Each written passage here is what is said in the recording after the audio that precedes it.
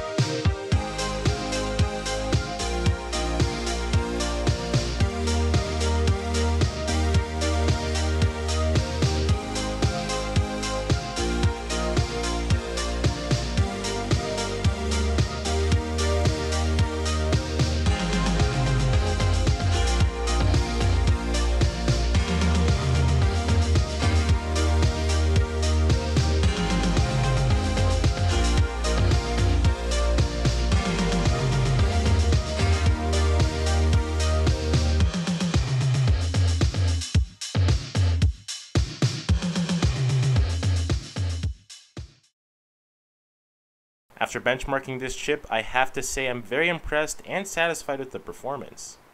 As you probably saw, the 580 paired very well with the Xeon. All of the games had no issues running a solid frame rate at high settings.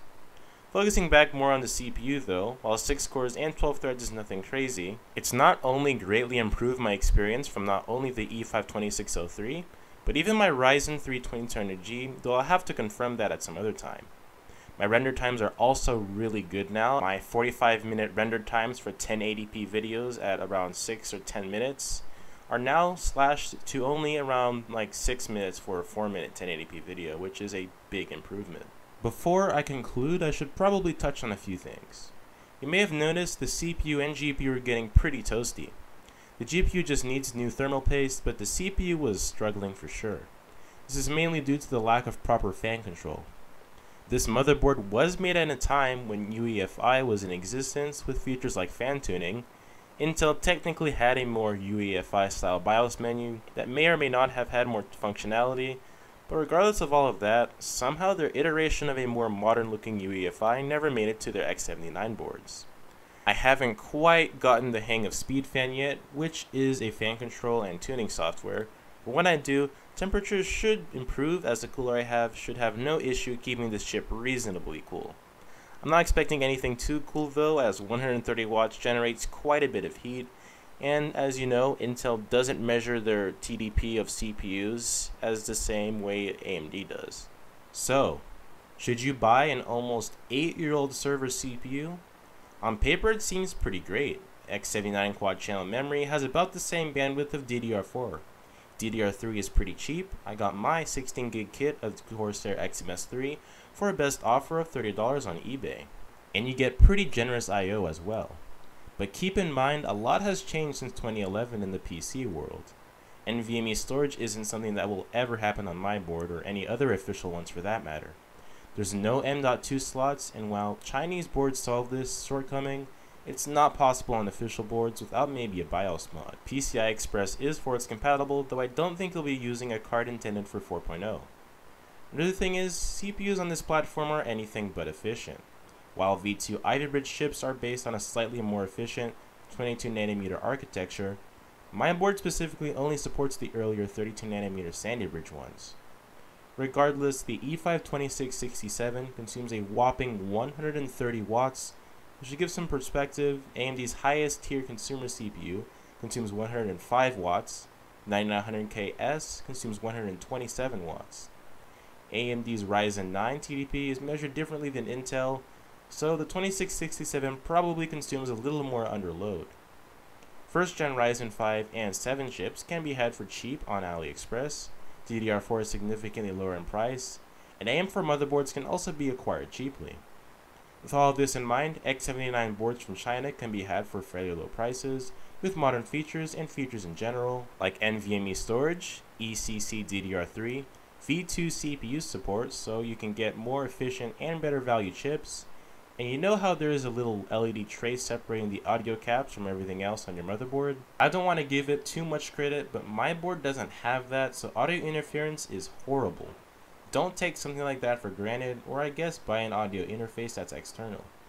But to conclude, this platform not only can run a 580, but up to a GTX 1080 without any bottlenecking. If you live in an area where the newer stuff is super expensive, I'd still recommend going on AliExpress for Ryzen stuff, but this is also a good option. And of course, higher core counts for cheaper are achievable, which was my goal and I achieved that, as the CPU cost me only $27 shipped, and I paid $100 for my 2200G when it was first released. That's 6 cores and 12 threads at a fairly respectable clock speed versus 4 cores and 4 threads, which can be overclocked to about 3.9 GHz, but this chip still holds its own in 2019.